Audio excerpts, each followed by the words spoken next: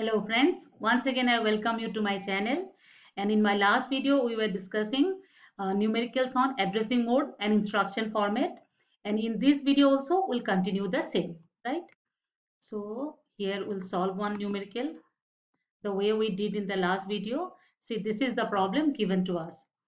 The problem says a two-word instruction load means opcode part is load is stored at location 1000 and the address field at location 1001, right? That means the instruction consists of two words located from 1000 to 1001. The address field has the value 2000, right? And the value stored at 2000 is 5000, right?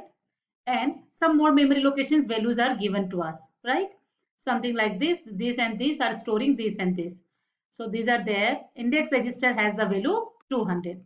These values are given. Already we have seen numericals of this type, so we can understand. So whatever values are given, I have drawn the diagram for that, right? So see here, the last one is what? 5000. 5000 contains 6500.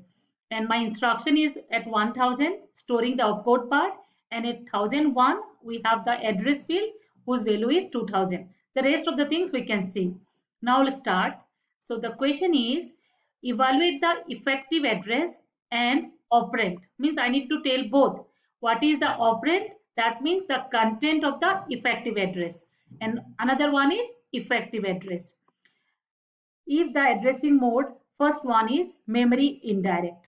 So once again I will repeat, address field contains the address of the EA in case of indirect mode, contains the EA in case of direct mode, contains the offset in case of index and relative mode, and contains the data in case of immediate mode. So this part already we know, or only simply we keep on applying it. So the first one is memory indirect addressing mode. So where at all I'll get some data about my operand in the address field. This address field is not representing the EA. It is representing address of the EA. Indirect mode says data is in memory and the instruction contains one address. At that address, I'll get the address of my operand.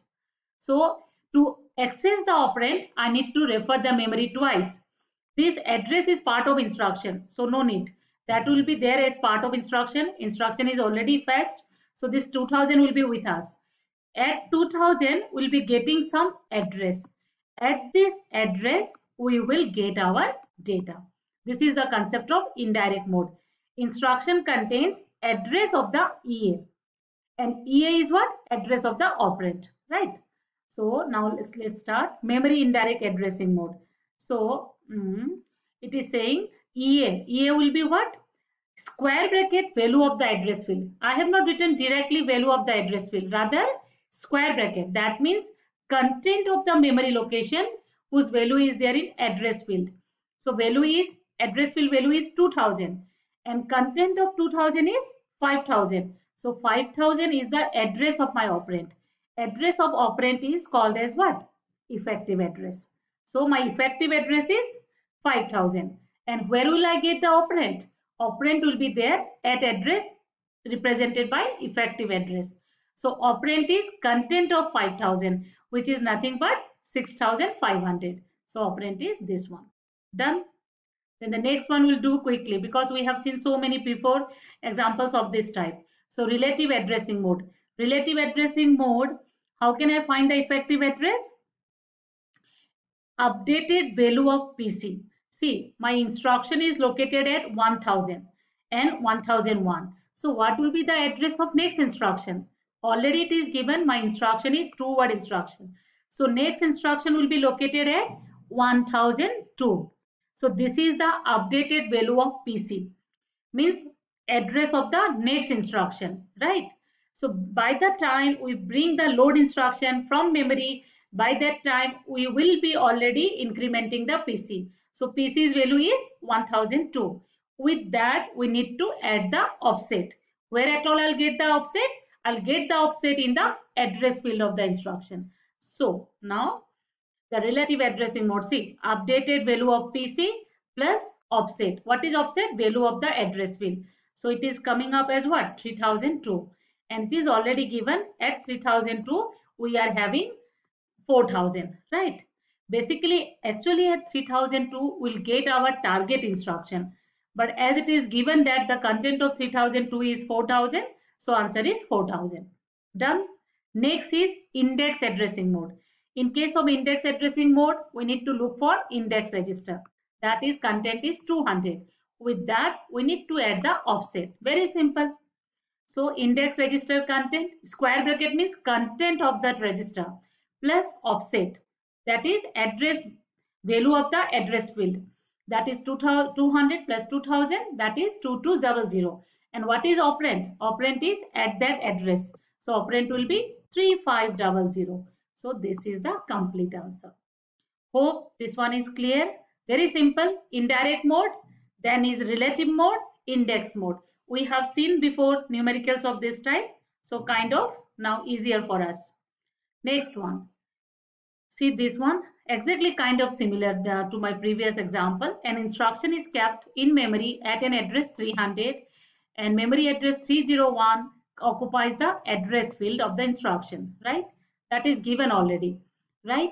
The opcode is used to add. So it is add instruction. This time it is not load, add the content of accumulator with an operand. Operand, right? So for that operand, we need to find the EA. The content of accumulator initially given is 100, right? And the content of register R5 is 400. It is already given. Now we need to find out the value of accumulator and the effective address. Please understand, after doing the add operation, the content of accumulator is going to be modified, right? And here when we will do, okay, I'll explain it with the example. So the first one is immediate mode. We need to find the operand and the everything we need to do. So immediate mode. Immediate mode says where is your operand in as part of the instruction, right? So at address 301, our address field is there that is containing the value 500. So that indicates the immediate value, right? So see, EA will be null because specifically we are not taking the address field. So as a whole, my operand is in the instruction. So EA we will write as null because operand is part of the instruction. Then accumulator content will be what? Accumulator plus immediate operand. Immediate operand is value of the address field. So it is 100 plus 500, that will be 600. Previously accumulator is holding 100 and our operand is what? 500, immediate addressing mode. So it is 600. Hope this one is clear. Next is direct addressing mode. Okay, first I'll explain direct addressing mode. So in case of direct addressing mode, address field is the EA. Done. And at 500 we are getting 600. So with this 600 we need to add accumulator. And please understand, while doing the numerical, we will be treating each of the addressing mode as independent.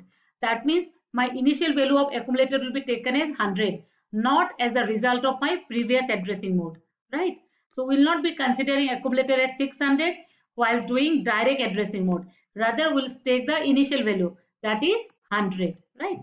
So see here, direct mode, EA is value of the address field, that is 500. At address 500, we'll get data, which is 600. Accumulator content is taken as 100. So result is 700. Simple, right? Then the next one is register direct. In generally, we say register mode. In case of register mode, see, next one is register mode. In case of register mode, where is your data? Data is in a register. So where is the data? In a register. So register name is the effective address. So general purpose register R5 is mentioned. So that will indicate EA. And what is the operand? 400. With that, we need to add accumulators 100, right?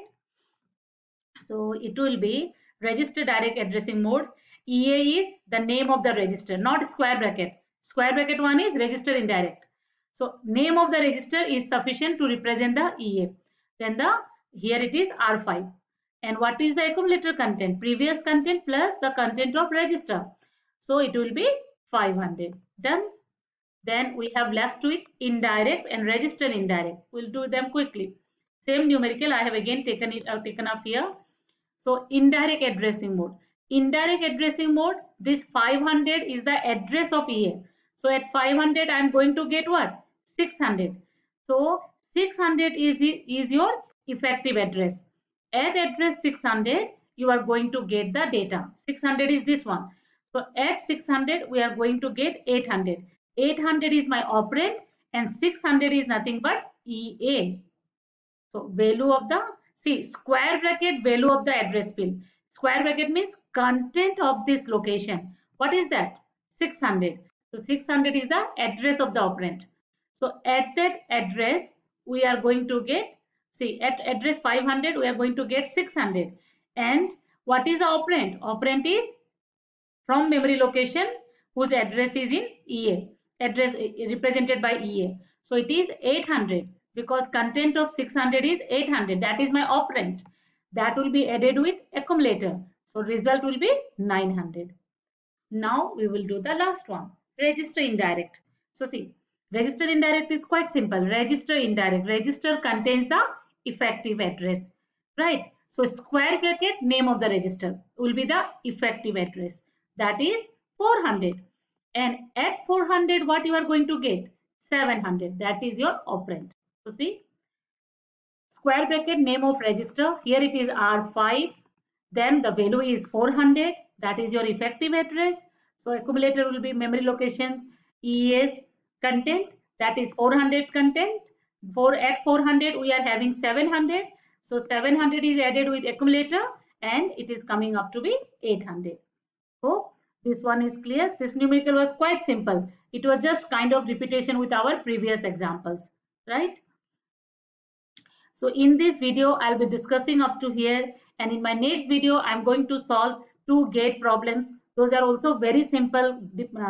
Those are also based on the concept, whatever we have discussed so far. So till then, thank you. And if you are getting from my videos, then please like my videos and share my channel. Thank you.